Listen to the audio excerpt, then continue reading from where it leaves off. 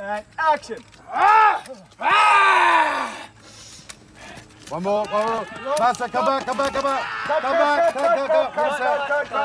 They've taken the Japanese. How do you feel? To give them You know what? Satisfied. Burial, but they've left all these troops, the enemy, just piled up to the side, so that they should. It's always a wonderful feeling to accomplish some project, but it is very special to working for Christopher because he has this vision, and he is the future.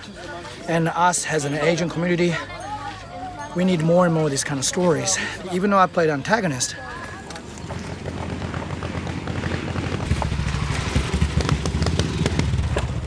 Do I know you?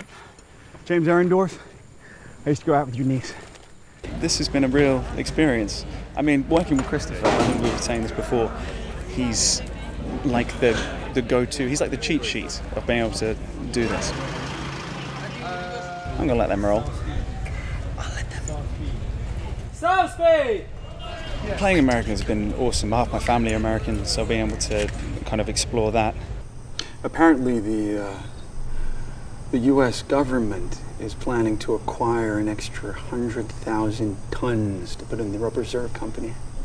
But it's also an amazing satire on the whole thing. Sometimes when you're reading the book and the script, you're like, there's a moment where the Major is sitting on the veranda of the house, smoking a cigarette, drinking a coffee, and a bomb goes off in the garden, and everyone just goes, oh, the Japanese have landed in the garden.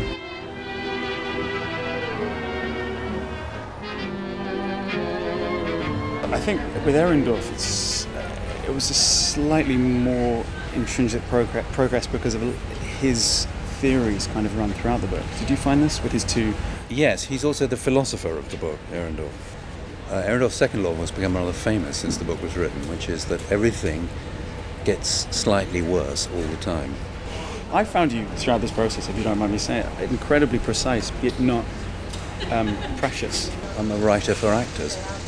So, as far as I'm concerned, the actors are the most important element, and I like to interact with them, and I like to watch what they're doing and listen to what their suggestions might be.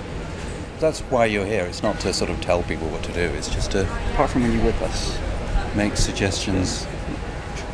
Of course, the Japanese do have a foothold in Malaya now. There's no point denying it. But I can't think they'll be able to make much progress. The basic kind of foundation of any good piece of work is the writing. And the writing in this is superb. I mean, Christopher is an extraordinary writer.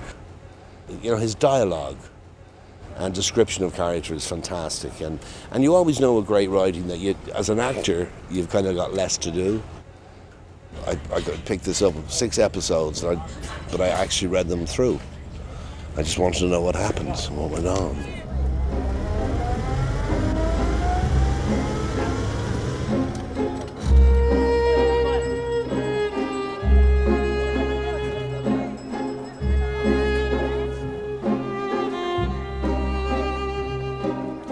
Today we've been shooting a scene here in this museum here in Penang, so having lots of fun and really enjoying ourselves, yeah. If you're rich, how is it possible to live a just life? Well, surely the important thing is your intentions. All these people, for example, are they struggling as a direct result of my prosperity? On the other hand, if it wasn't for your father's prosperity, I might well be dead. I've been really enjoying Christopher's writing. Christopher Hampton's a fantastic writer. He's created a really interesting character in Vera Chang, the romantic female lead in The Singapore Grip. I think he really understands the character and he's really brought her to life in a way that I would have imagined he was a Chinese female.